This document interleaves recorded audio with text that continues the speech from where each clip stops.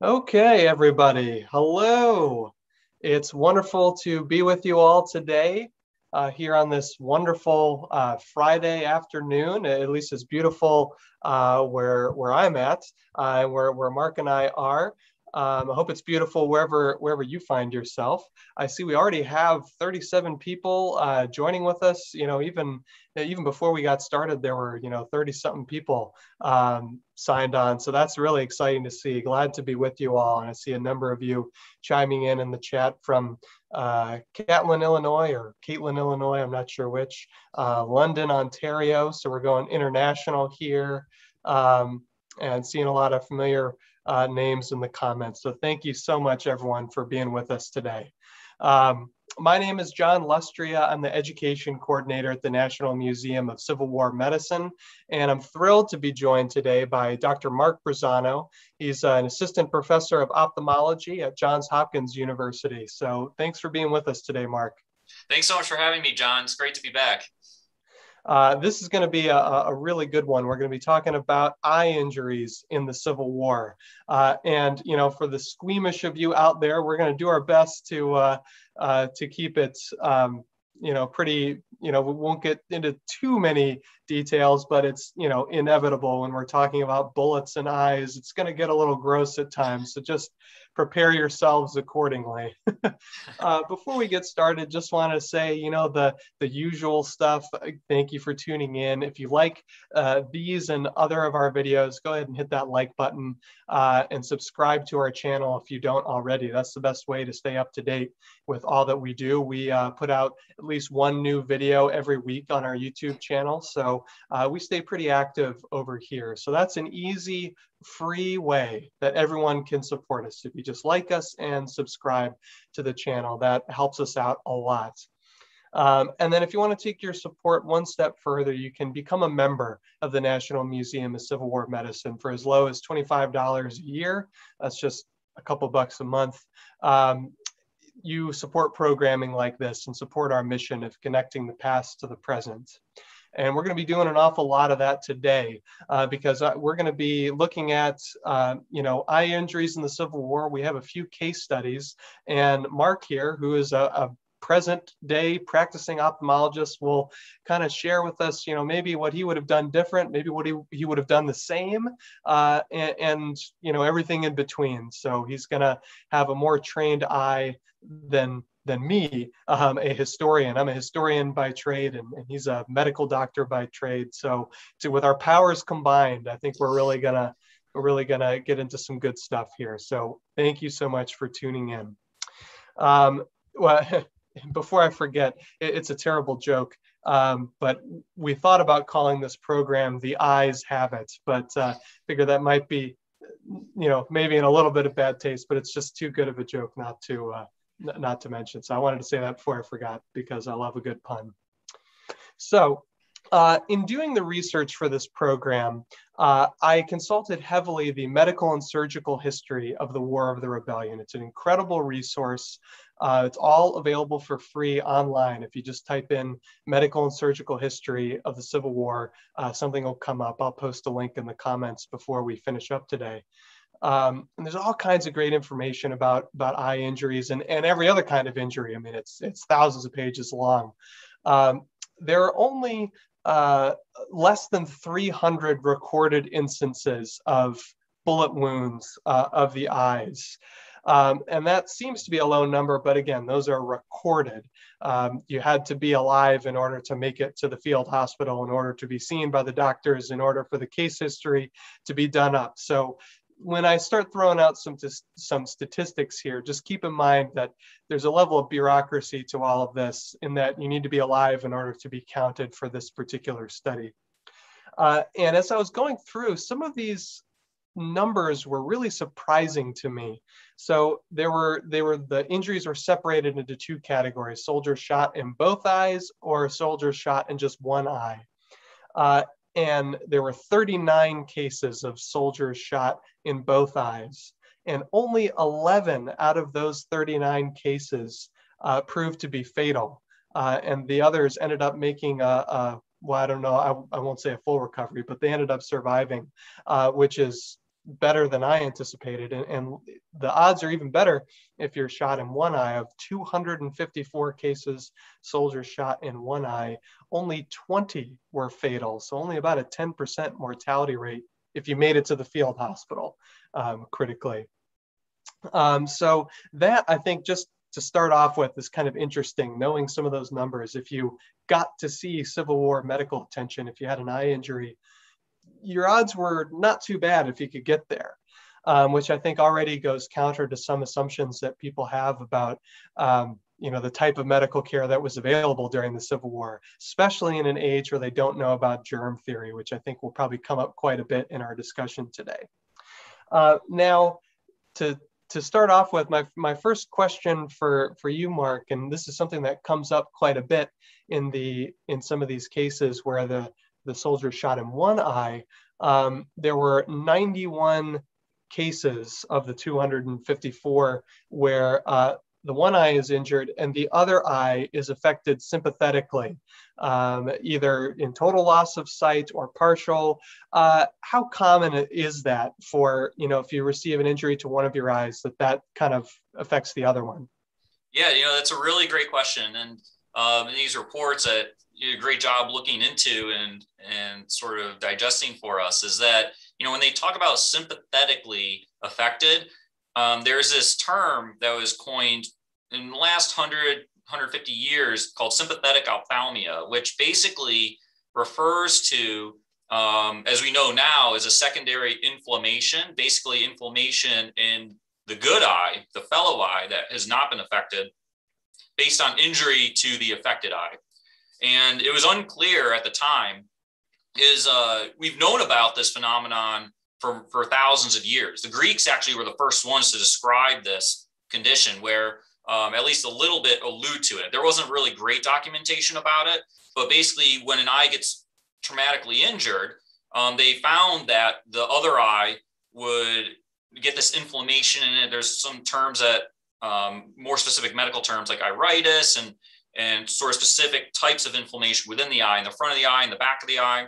And then eventually it actually starts to scar down and shrink for this fellow eye. And so it wasn't really sure why that was happening. And I think it was around 1840, William McKinley, I think it was his name, or basically had described around 1840 that was able to document precisely the clinical aspect. So it's, I guess, a few years predating to the Civil War as happens. And John, you might be able to elucidate more into that than I can, but really just gave meticulous records on this. And now what we know is that antigens, so basically certain aspects or molecular signals within the cells of the eye, after the penetrating injury, it gets exposed to the rest of the body. So there's only a couple areas in the entire body where it's something called immune privileged.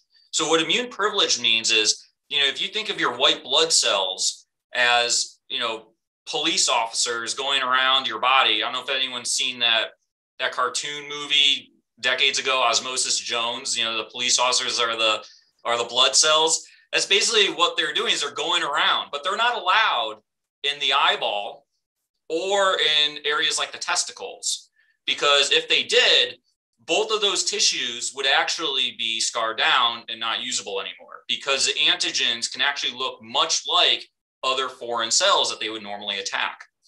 However, when it's opened up from a trauma, that allows those white blood cells to get in there, recognize it as potential danger or a problem, goes back to the police station or your lymph nodes, and then will then attack the other eye. And there's actually a more sophisticated one, a really prominent scientist out of the NIH, Dr. Newsenblatt. He was a legend in our field, uveitis fellow, basically a specialist in inflammation of the eye, who just recently died.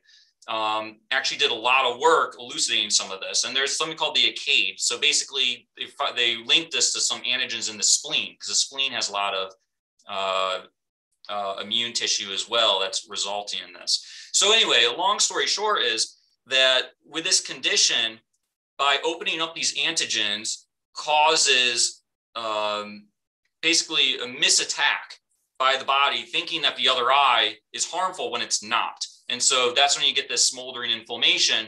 And not knowing anything about this, but knowing that there's devastating consequences afterward, the management for this was very limited at the time. And in terms of your original, going back to your original question, how common was this? The reports on it were very rare or scattered. And correct me if I'm wrong, John, but in the Civil War, I don't think there was actual specific ophthalmologists on duty during this. And so there's reports of it being really high. I think I saw like 16% of sympathetic ophthalmia after eye injuries, which is very high, because the rest of the literature, at least that's from what's reliable, is less than 1%. It's actually pretty rare. So, we're limited by, like what John was saying, is the bureaucracy, what was actually recorded. Thankfully, this is a rare condition to have, and it's something we still think about even today, but it's probably less frequent than we think. And, obviously they had a lot to worry about just in terms of trauma anywhere else and the survival of the patient. But, going completely blind, even in those days with both eyes, that's a pretty devastating outcome, even with survival. That's fascinating. Well, and the rate of which this kind of sympathetic ophthalmia is happening is even higher than that 16%. It's closer to 30% that you cited. And it's fascinating that is in some ways, I'll use some air quotes here, kind of the normal response of the body. When there's a trauma in the eye, then the white blood cells can get in there. They're kind of doing their job. I mean, they're doing it imperfectly because that's not how it's all supposed to work. But it's fascinating that the reason that happens is your body just kind of doing its thing, and it is in some ways not directly caused by the original trauma. That's kind of fascinating. I didn't expect that. It is. And, there's definitely a lot of relevance to today about that. I mean, if we want to delve a little bit deeper, it's actually a T cell mediated process. So it's one that, gets memory to the immune system. And so we can actually use it to our advantage, like we currently are now with the pandemic and vaccines. We actually use T cell response to be able to attack then antigens or the spike protein, for example, on the coronavirus, and then use that to our advantage. But sometimes in these situations, it's against us, right? It's not helpful. So that's the goal in medicine, is we want to use things to sort of help us fight these problems and, prevent it from causing problems in the wrong setting. And so we actually thankfully have ways to sort of treat it or prevent it now. Back then we didn't have steroids. Steroids are, it's a very blunt instrument, but steroids are very useful that if it were to happen, we can use them to sort of dial down the inflammation a bit. But it is a tough disease to treat when it does occur. Yeah, very interesting. And you were correct in that during the Civil War, they're far from having, ophthalmology specialists, on board. The Civil War does give birth to a number of specialized fields in medicine, including neurology and cardiology and a host of others, reconstructive surgery and a number of things. I'm not sure if ophthalmology is one of those. I want to say it's not, but someone can correct me on that. But during the war, we're not quite there yet. Mm-hmm. Another question, something that also came up, I don't have specific numbers on this, but what I thought was kind of interesting, a number of the cases that these wounds, the patients who had them, their sense of smell was affected. And obviously, when we're talking about the face, it's all kind of interconnected back there. So I'm guessing, probably has something to do with that, but I'm curious, if that's something that, we still deal with today and, what that whole process is like. Yeah, no, it was fascinating description that you found there. And I think a lot of that might just be from the initial gunshot trauma in that, like you said, everything's intertwined there, and the proximity of the anatomy is close there. And not to throw in since you had a corny joke, I got to do one myself. What did one eye say to the other? I don't know. Something smells between us. So anyway, going back on that. So, so basically there's coming out of the brain and basically innervating many of the structures on the head and neck area are actually 12 cranial nerves. And the very first one is the actual olfactory nerve, the one that is responsible for smell. And basically, they're projections straight out from in front of the cerebral cortex. And then cranial nerve 2 is actually the optic nerve. So they're actually the most highest nerves in terms of ordered anatomy coming off of the brainstem. Now the thing is when you're looking at this with a gunshot injury, you have a lot of bones around the orbit here. And so in that case description, it sounded like it was so devastating. It took not only the eye, but also the orbital structures around it. And they could actually see the pulsatility of the brain at one point in one of those. And so if you're doing that and you get enough medial, meaning enough to the center of the skull, I mean, there's no way, I don't see how it wouldn't be affected at that point. And, you know, there's a lot of clinical relevance to that today because, you know, with these kind of trauma cases, you know, the sad part is, you know, we think this is just a civil war, like this doesn't really happen that much anymore. But in reality, you know, we have quite a number of, you know, gunshot accidental or intentional gunshot injuries today. And one of the most common reasons in many hospitals for being admitted to the trauma unit with a head and neck injury is from gunshots. The other one is obviously car crashes and motor vehicle accidents. And so these are still, I shouldn't say a rare, but potentially uncommon or to less common, but still very prevalent issue that we deal with. And thankfully in today's world, like you said, we didn't have all these subspecialists back then. We often work in tandem with our neurosurgeons, otolaryngologists, or ENT surgeons. And usually these are oftentimes combined cases in terms of repairing structures around the eye and to save someone's life. And, you know, an unfortunate challenge is sometimes to repair these structures. A lot of times, even during the repair, it can negatively impact any of these other nerves that are coming off. And so there's some description to that too, talking about the trigeminal nerve. So that's cranial nerve 5, and that goes through the rest of the face as well. And then there's a few others in between there as well. Yeah, that's a great point. The type of ammunition that the soldiers are using during the Civil War, the mini ball, is a pretty imprecise instrument. And you know, that the mini ball is the reason that there were so many amputations during the Civil War, because when it strikes bone, it shatters the bone as opposed to just, you know, kind of a clean break. And so, you know, shattered bone is shattered bone, whether that's in your arm or, you know, on your face.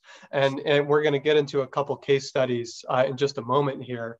And, you know, we can kind of track the path of the bullet a little bit here, and we can see just how much damage it does. And that makes total sense, that depending on, you know, the angle that the bullet is coming, that, yeah, it's going to do some damage to the nose as well as the eyes or eye.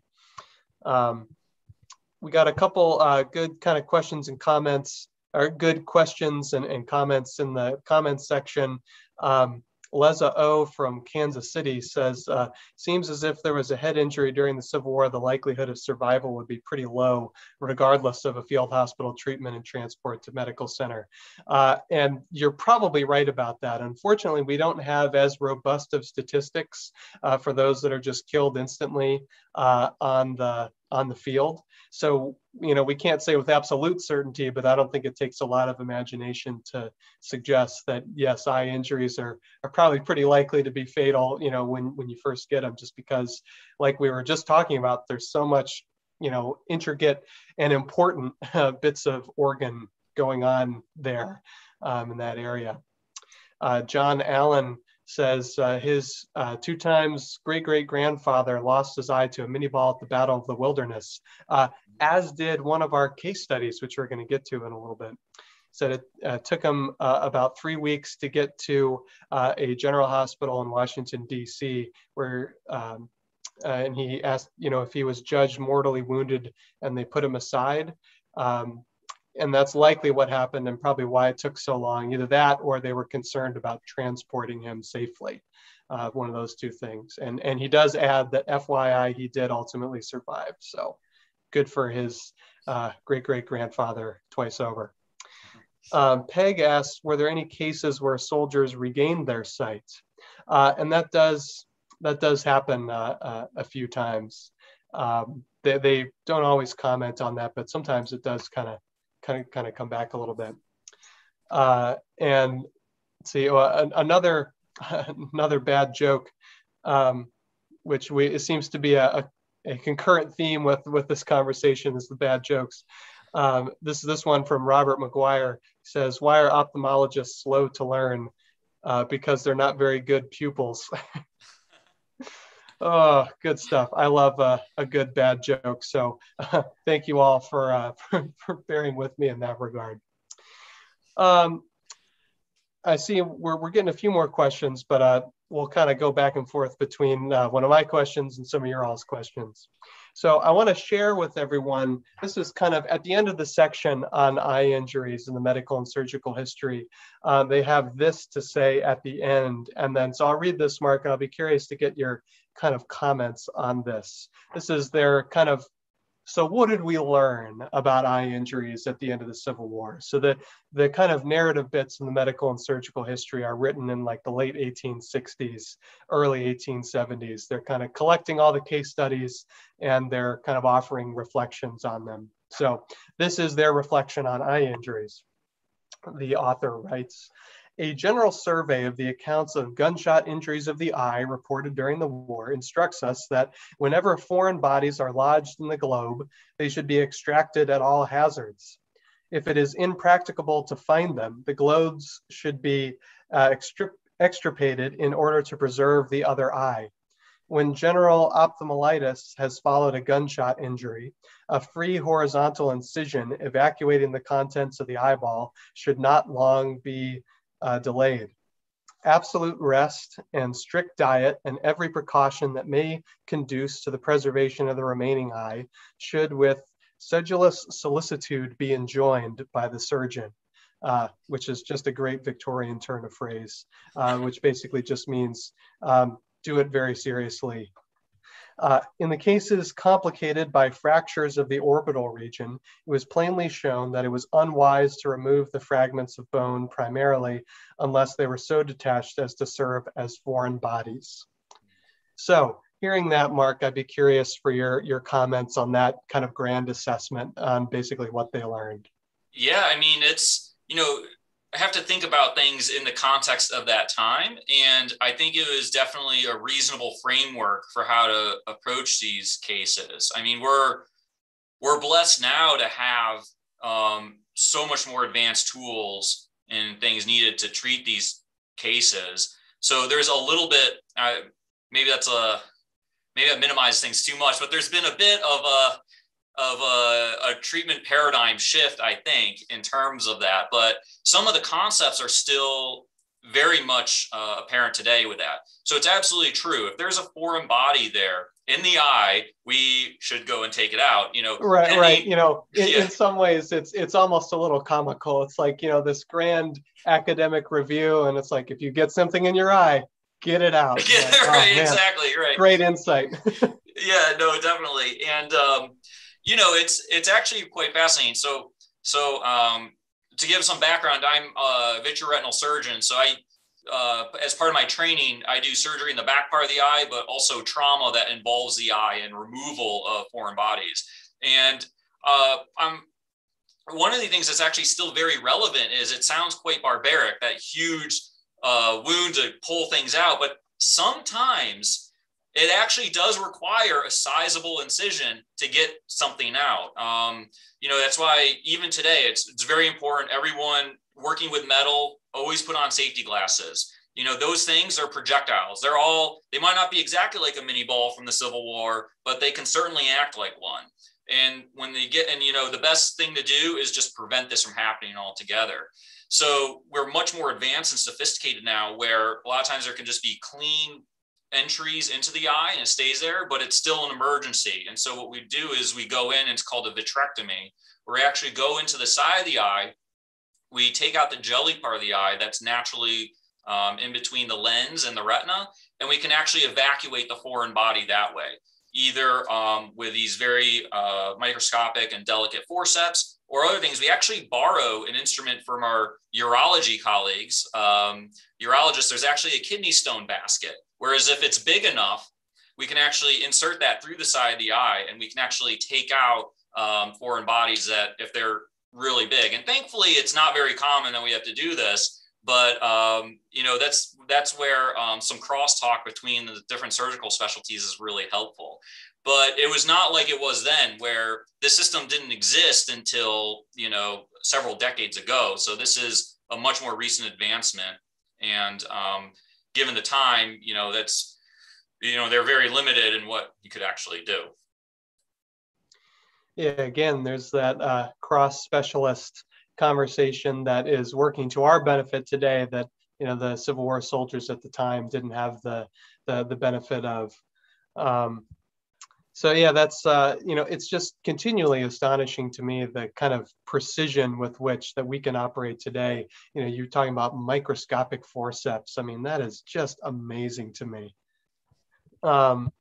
Let's see, we got, well, the person which shared the most recent joke went on to say, Robert McGuire, they're a former head and neck nurse, so facial trauma is right in their wheelhouse. And they asked if surgeons of that time subdivided ocular trauma by cause, whether shrapnel, bayonets, gunshot wounds, etc. And if so, what was the greatest cause of ocular trauma? They didn't subdivide it, but it was almost exclusively gunshot wounds, at least that are recorded. So that's that. And we had a great comment from Chow Chow Girl in the comments. She says, speaking as an RN, I wish you guys were accredited to offer continuing education units. This is great info relating to anatomy and physiology to real life trauma and care options. And this is something that actually we at the museum have kind of toyed with a little bit. It's something that we may do at some point down the road. We're not quite there yet, but so glad to hear someone say that that's something they'd be interested in. So anyway, thanks for that. So at this time, we're going to go ahead and get into our case studies here. Now, Mark, how do you want to do this? Do you want me to just kind of read the whole thing in its entirety, and then you kind of say something at the end, or do you want me to read and then you just stop me when there's something interesting? What would you prefer? Yeah, we could do it either way. I like the sort of back and forth is certainly very good. And, or if you think there's a good stopping point, and we can discuss then too. All right, I'll, let me see here. So there's kind of, so this first case is a little bit shorter. So there's the kind of actual instance of the injury and what happened to him. And then there's kind of a pause, and then there's sort of an autopsy of sorts. So I'll stop in the middle there, and we'll separate it that way. So the first case is one of Charles C., no last name given, Charles C. of the 30th North Carolina, Company H. So he was aged 30 years old, and he received this wound at the Battle of the Wilderness, May 7th, 1864. So a gunshot wound to the face. Quote, the missile entered the left temple, passing obliquely anteriorly and emerging 1 inch below the left eye, severely fracturing and commuting the superior maxilla and completely destroying the nasal bones. He was among the captured wounded and sent on a hospital transport to Washington. And on May 14th, so a week after he was injured, May 14th was admitted to Carver Hospital. He was very low and in a comatose state, requiring considerable exertion to arouse him sufficiently to partake of food and stimulants, which were freely administered. He took a quart of milk punch daily. Detergent lotions were applied to the wound. The contents of the left orb were evacuated, and the vision was destroyed in the right eye. Inflammation gradually extended to the brain without any very violent symptoms. The patient survived 20 days, death resulting May 27th, 1864. So that's the first half of the block there. Any comments on what we've read so far, Mark? Yeah, I think it was a great job by them in terms of documenting exactly where things are. The nomenclature for a lot of these is very similar. We still use terms like, the maxilla, nasal bones. I mean, it's, if they're ethmoidal bones, the sphenoid bones, if there's a little bit more specifics there, it'd be helpful, I think. But it's really interesting for a couple things that come to mind. One is so first, with that entry point through the side of the temple here, and then going down the inferior maxilla is basically around here, right below the eye. It's the bottom of the orbit. And then you've got the superior, so you have the maxillary bone involves the inferior part of your orbit. And so based on that trajectory here, and assuming, the mini ball that you're talking about, it expands, probably not unlike a shotgun, some kind of shotguns today, I'm sure, depending on the range of them.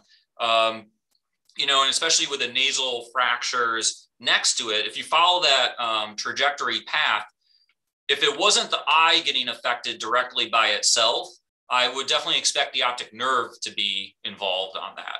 And so, and that's because the optic nerve actually travels through what's called the sphenoid bone, the optic canal, to go back straight to the brain.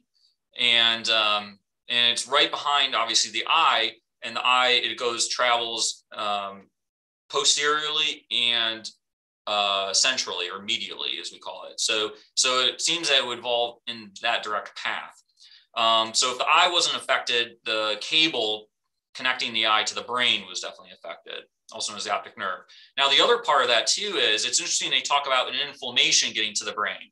They don't talk about an infection, which, in my mind, because the sympathetic ophthalmia affecting, the other eye that we're talking about earlier, since it's a T cell mediated response, like we were saying before, with the white blood cell police and whatnot, it can happen before 3 weeks, but typically the vast majority of these cases happen between 3 weeks and a year after the initial trauma.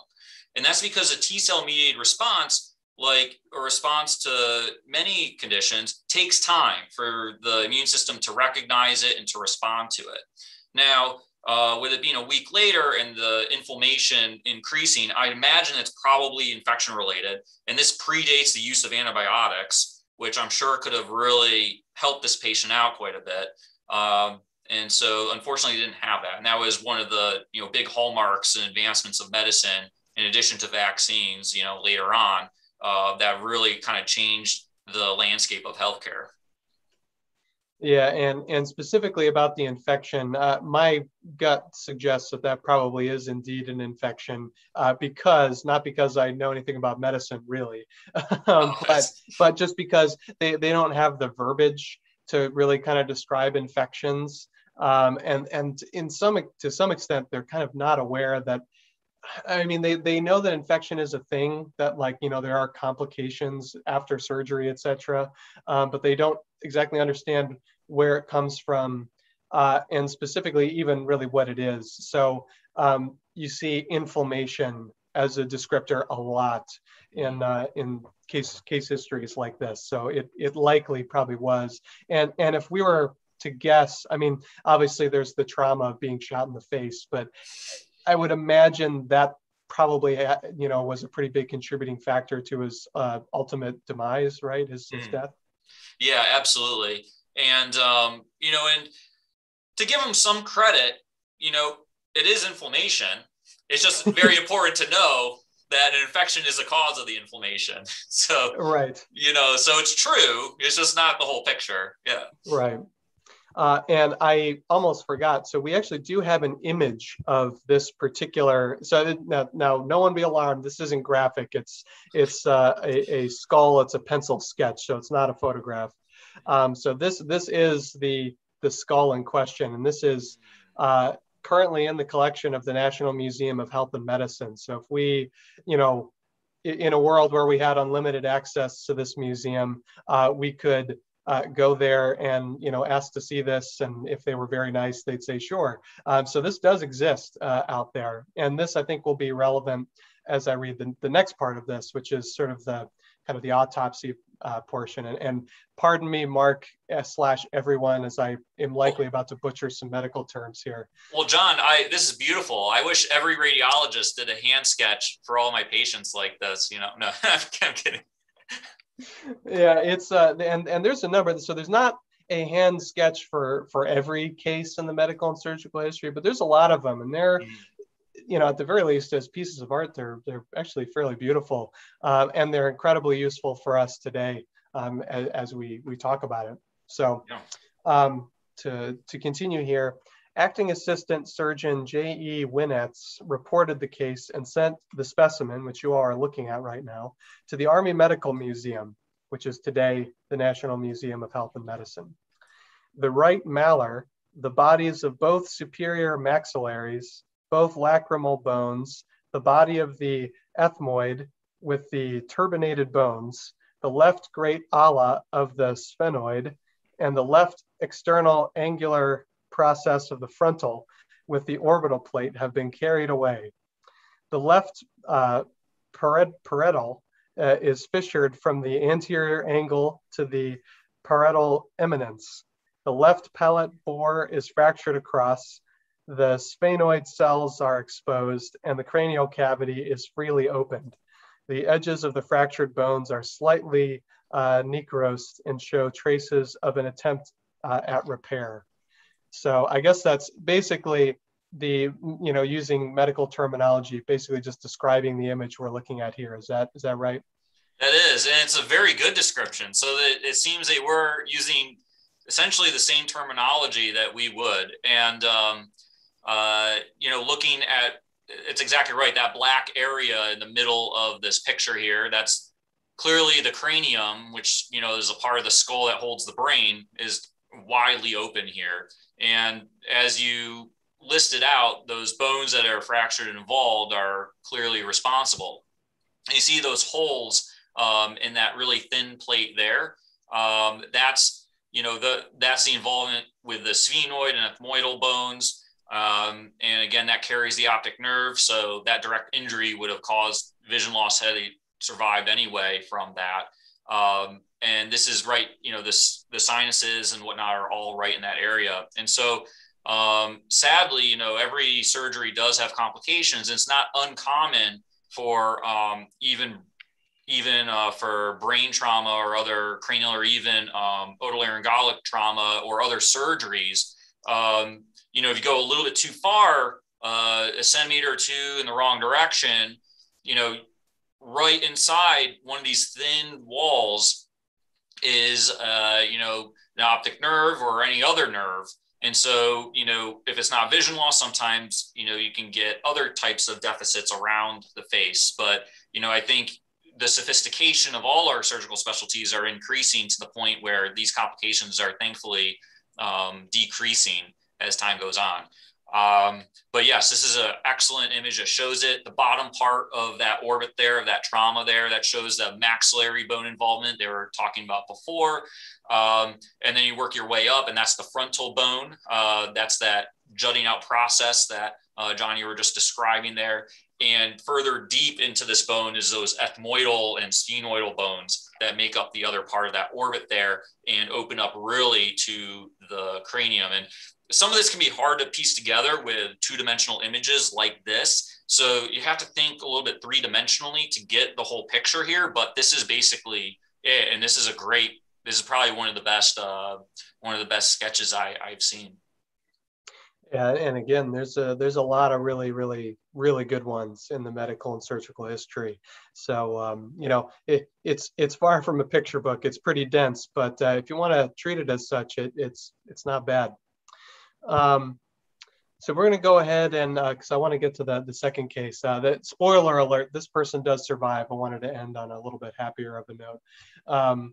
So I want to, I'm sure there's a number of questions in the comments. I want to get through this and then we'll take a few questions and then we'll probably wrap up here. So this case is for Private Jonas Array, E-R-R-A-Y, Array, I guess, of the 10th New York Cavalry. And this is a bit longer. It's broken up in more places. So we'll go through it, one chunk at a time.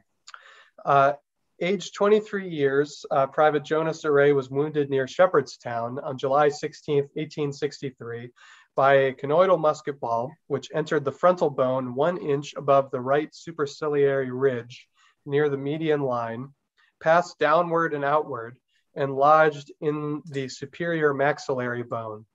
Insensibility of 4 or 5 hours duration followed the injury. The patient remained at the field hospital until July 30th, about 2 weeks basically, and was then conveyed to hospital number 1 at Frederick, which is just a few blocks away from the National Museum of Civil War Medicine, about a half mile south of us. The wound had nearly cicatrized. Cicatrized, probably. Cicatrized. Yeah. What is that? The wound had cicatrized. That means it's sort of scarred down. Cicatricial. Yeah. So that word is actually still, I guess, in use. It does sound a little antiquated though. But, yeah. So the wound had nearly cicatrized, but the pulsations of the brain were plainly visible. The sight of the right eye was destroyed, and sensibility on that side of the face was lost. On August 2nd, pain in the head supervened due in measure to the irritation produced by the injured eye, with which, moreover, the sound eye sympathized. So that's the first chunk. So he's been injured, he's made it to a field hospital, and then to a more permanent kind of long-term care general hospital. And there's a lot going on. So break it down for us, Mark. Yeah, no, definitely. So, the involvement of the other eye, right? And then they're talking about the entry wound and that sort of part of a healing process. Sometimes you get the scar formation is really what cicatricial means, is that it's forming sort of the scar. And then they're talking about the other neurologic kind of function around the head and the neck. So again, we're talking about smells, that cranial nerve 1. We've got sensation, that's primarily, cranial nerve 5. There are 3 different divisions of it. You have the cranial nerve 1, it goes up to the front, grossly goes up to the top part of the head, cranial nerve 2 to the middle of the head, and 3 goes down here. And so cranial nerve 5 can obviously get, it's a big cranial nerve relative to the other ones. And so that's clearly gets involved as well. And so anytime, like we were talking about, just the condensed nature of a lot of the anatomy here, that can certainly happen. And like we were talking about before, it's hard based on the bureaucracy of this, how much training and expertise we have in this to just, I think it is, sympathetic ophthalmia was sort of at the height of what people knew about with eye injuries. And so I think it was quick to diagnose with that, but whether it's truly sympathetic ophthalmia is hard, right? And so jumping right to that, I'm not fully convinced. I mean, I think when just based on the projection of it coming into that other eye, I think there's a high possibility, again, this could just be another infection then spreading to the other eye, and they just don't know it's infection. Because again, it's inflammatory. So, a lot of different things can cause inflammation. And, it's obviously not a good prognostic sign to see pulsatility of the brain. And so, really just making sure, we're grateful to have those kinds of techniques and abilities to address these traumatic injuries rapidly here today. Indeed. And I think you're right on, based on your expertise, which I would defer to 10 times out of 10 over mine. I think they're, just like you said, I think you're probably right. They're quick to use the sympathetic word because that's the language that they're familiar with.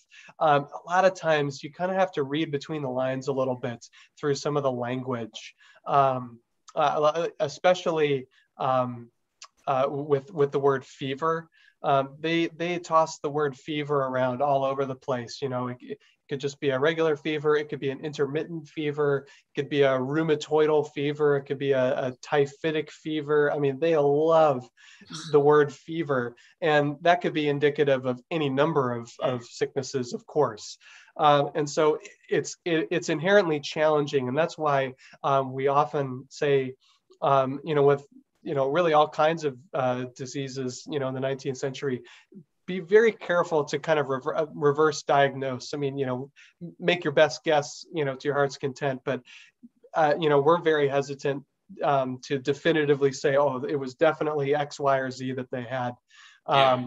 So yes, I think you're probably right. It's more likely that if there's an infection going on than some sympathetic ophthalmia, given what you said, how uncommon it really is. Yeah. Yeah, no, and like you said, we have to take a lot of these documents with a grain of salt, and just in some ways you have to make the best guess that you can. Mm-hmm. There's a lot of uncertainty when it comes to these types of things, but yeah, I agree with you. I think it's that is interesting with throwing the fever part around. In those days too, like we can collect so much data now, and relative to what's collected then, it's a lot different. And when you have a couple of things in your toolbox, like checking for a fever, and that's kind of all you have, you don't have, they're not doing necessarily urinalyses back then.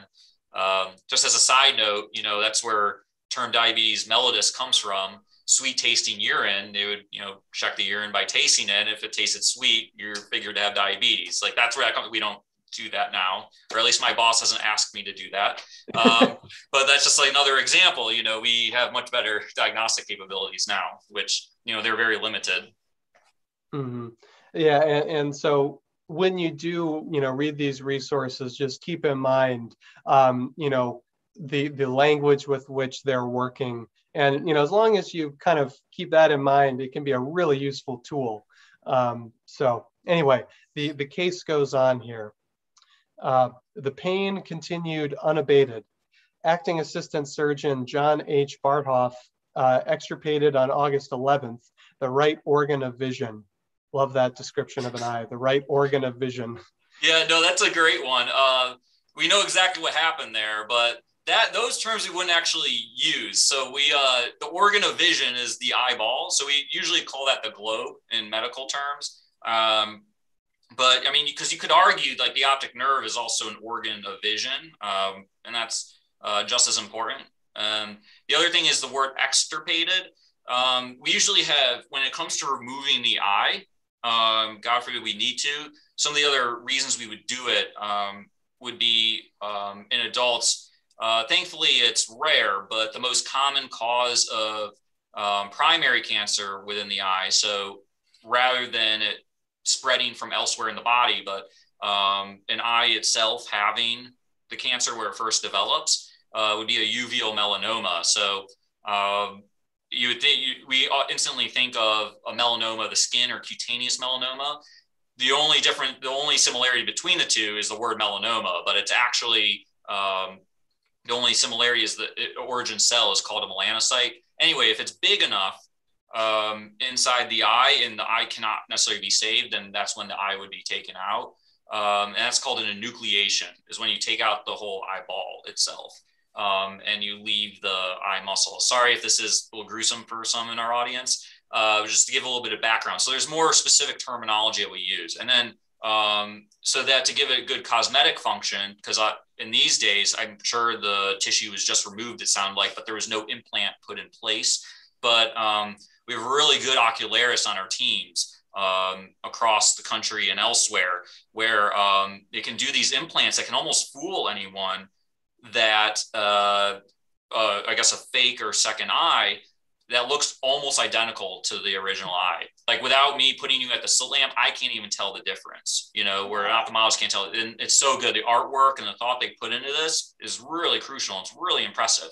But an implant can be placed that the eye muscles are then stitched to, and then a cosmetic surface implant can put it on top of it. And so that follows an enucleation. The other one is a evisceration. So that's where you actually scoop out the inner contents of the eye and then you leave the rest of it. And that was thought to reduce the chance of infection spreading through the optic nerve to the brain. And so this is classically what's taught to reduce infection spreading elsewhere.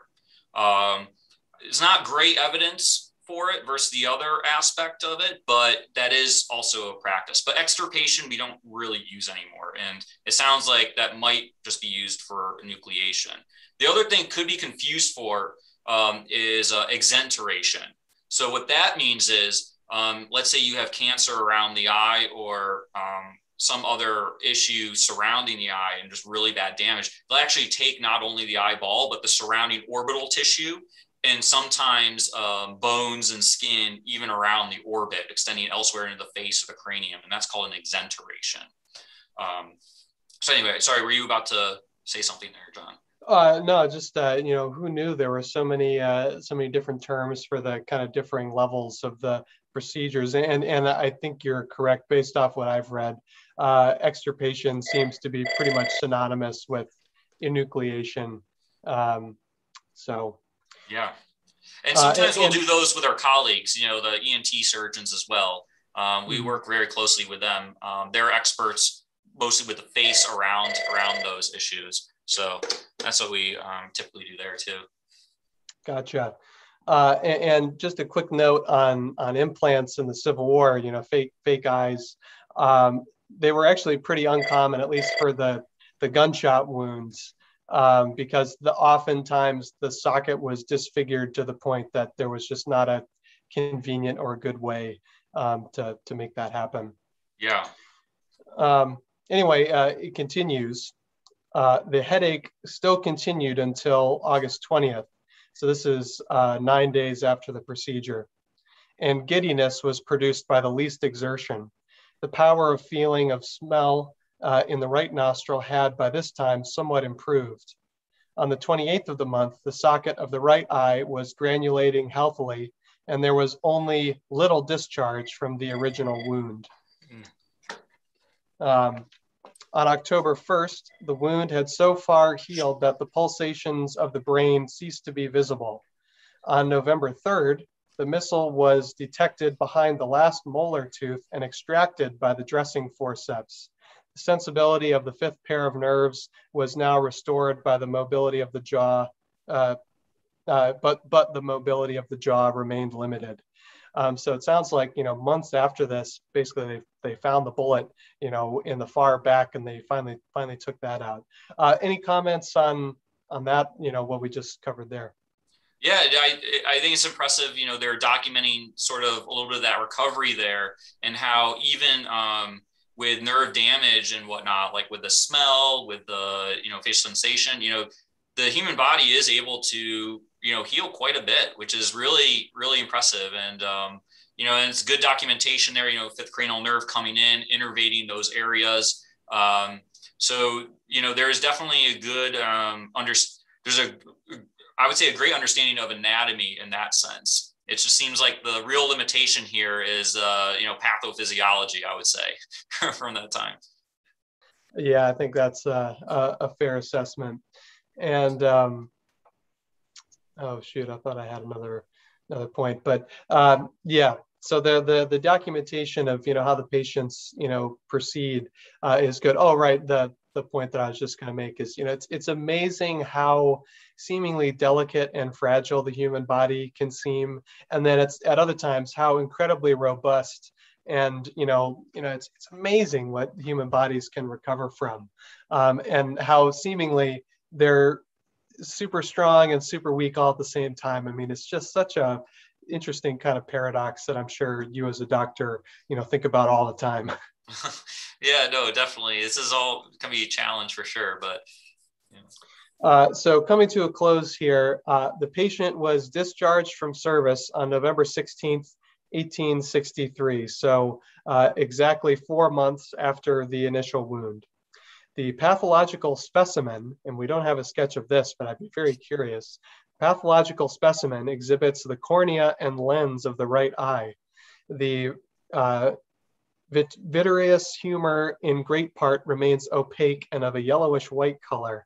A collection of clotted blood fills the anterior portion of the cavity, protruding through the iris. Pension examiner J.K. Stanchfield reports that on December 21st, 1863, that the opening in the forehead is not yet closed and sometimes discharges, but that he did receive a pension. So our soldier here survives, but he still got some ongoing complications. Any thoughts on the final bit there? This is my favorite part because it most directly relates to what I do now. And right. If this were to happen today, I would like to think we maybe could have saved this because, they do a very good job of describing it. The vitreous humor is what we were talking about before, that jelly part of the eye. we haven't known or learned or had the capability of entering that area safely until a few decades ago. And so it's really exciting because based on what they're describing there, you have this yellowish type of opacity in that area. And so that could be a couple different things. We already know there's blood there. So more than likely that yellowing could be what's called demahemoglobinised blood. So that's basically when blood has sit there for a while, you know, kind of like a bruise. If you ever get a bruise, it changes color and it turns yellow over time. That's the components of it being broken down gradually. And so that could just be some blood there. But the other cause of having opacification in the vitreous could also be detached retina. So the retina, when it scars down as well, and along with that blood, it doesn't sound like there's any mention of retina there. So if there was a detachment of the retina, that's something that we could try to fix. It's a lot harder with trauma, and it depends on the kind of trauma. But these are things, but there are techniques that we can do to help save it and to evacuate that blood and to be able to save the eye. And actually the first time, that is still experimental, obviously, the first vitrectomy to go into the area of the eye was with a patient with diabetes and really bad proliferative disease. They actually had a bleeding into this cavity.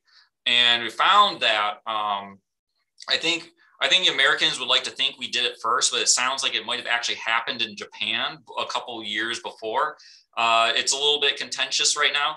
Either way, very early ophthalmologists or retina surgeons a few decades ago go into and evacuate it. So Macular is the one in our field who did this. And afterwards restored vision just by clearing the blood. And it was actually very lucky that there wasn't detached retina or other parts limiting vision at that point. And so if that's all it was a bleed, that would have been very helpful, but there's clearly other aspects to the trauma here to that eye that certainly limited the visual capability.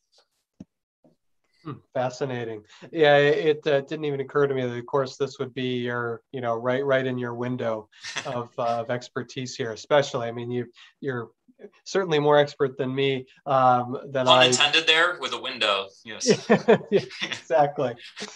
Well, this has been great. We're coming to the end of our time, and there's just you know, everyone has been chatting away, you know, in the chat, and you know, I'm glad you all have been having you know, a good discussion. We definitely don't have time to get to all of those, but you know, in the coming days, you know, I'm hoping to you know, go through and try and tackle some of those questions and pass on any that I can't tackle on to Mark. So we're going to have to wrap up here. Thank you so much, Mark, for joining us today. This was a blast. I really enjoyed this. Likewise, thanks so much for having me and talking about one of my favorite things. Yes, the eyes have it indeed. That's right. And thank you to all of you who tuned in to watch today. And if you're just tuning in late and maybe you missed the beginning, good news, as soon as we finish up the live stream, it will continue to exist on the museum's YouTube channel. So you can go back and watch it again. Maybe you missed something, or you know, you didn't quite catch what one of us said. You can go back and take a look at that. The best way to stay up to date with us and support us for free, which everyone can do, and I'd be immensely grateful if you all did, if you go ahead and like this video and subscribe to our YouTube channel. That's the best way to keep up to date with all the programming we've got going on. And if you want to take your support to the next level, consider becoming a member of the National Museum of Civil War Medicine. Membership as low as $25 a year, you support programming like this. And just to note, next week we're coming at you. This will be a pre-recorded program next week, but we're continuing our On Tour series. We're going to be talking about medical care on the South Mountain battlefield. So that's coming to you this upcoming Tuesday. So get excited for that. More great programming coming to you next week. And until then, have a great day, everybody. Thank you, John.